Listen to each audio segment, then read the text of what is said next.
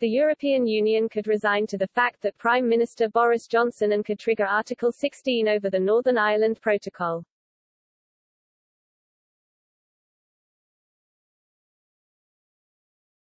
The momentum towards the UK triggering Article 16 of the Northern Ireland Protocol is building.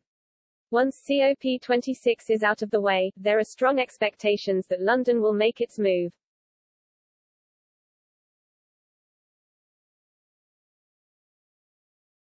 Despite the ongoing technical talks between the European Commission and UK officials in London and Brussels on the EC's package of measures to ease the implementation of the protocol, Lord David Frost continues the rhetorical assault its provenance.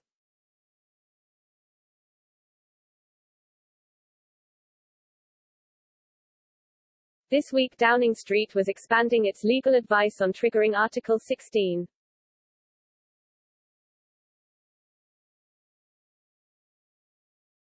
One senior EU diplomat said, "A lot of the expectation is due to the statements of Frost and the very dismissive approach he takes to the efforts of the EU to try and find practical solutions to the implementation of the protocol."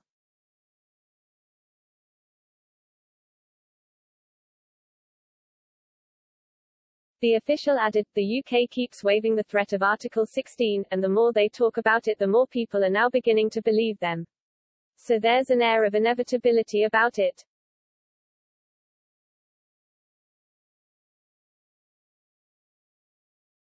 The EU feels that the threat of launching Article 16 is being used as political and diplomatic leverage by the UK.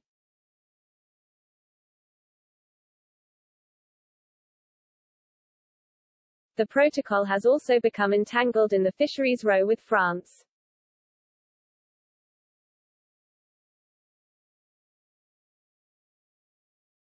Lord Frost met French Europe Minister Clement Beaune in Paris on Thursday to resolve a bitter row over licenses for French vessels to fish in UK waters.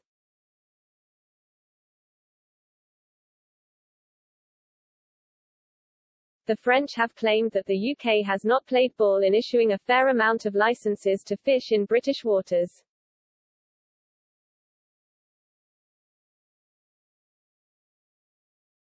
Threats have been made by Paris to cut electricity supplies to the UK and Jersey.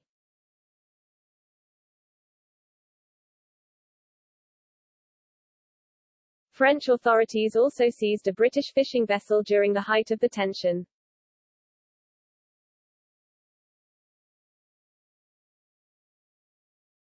Fishermen in France have also threatened to take matters into their own hands by blockading routes to the UK from French ports.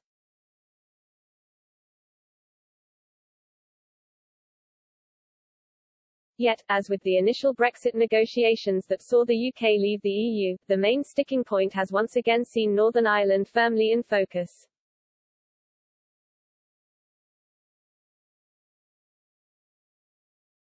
Lord Frost raised the Northern Ireland Protocol, repeating the complaint that the UK's concerns were not being met in the technical talks with the Commission and that London would have to consider its options.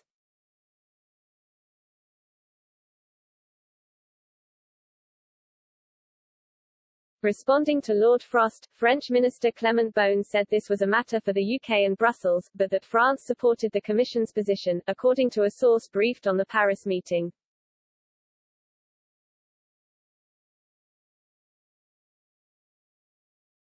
The European Commission agreed to the talks only on the basis of the package of measures on medicines, customs, agri-food checks and an oversight role for Northern Ireland institutions and stakeholders published on October 13 by Maros Šefčovič, the EU's chief negotiator.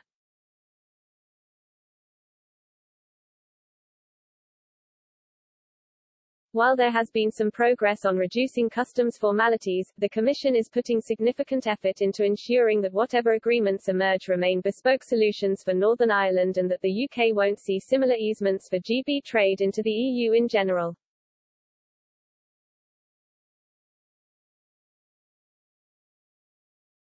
The UK continues to demand that the European Court of Justice, in arbitrating any disputes, be removed from the protocol.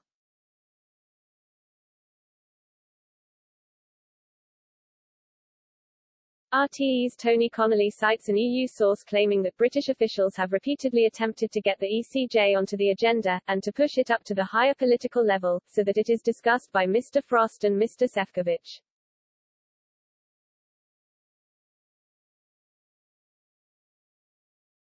The ECJ is fundamental and not negotiable, says an EU diplomat. So all this talk of fudges and intermediary bodies and arbitration before things get to the ECJ, this was never discussed by the Commission and the member states.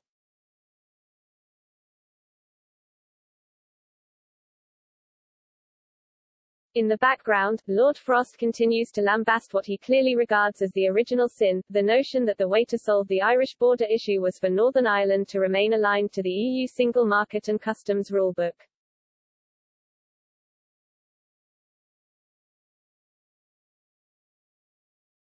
This is not just one person's opinion.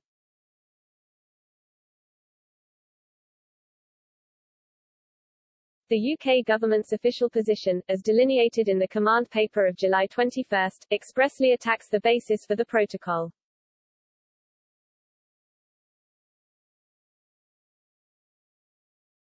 The UK government does not accept, and has never accepted, that the Northern Ireland Protocol was the only means of protecting the Belfast Good Friday Agreement, including this North-South dimension, a command paper stated.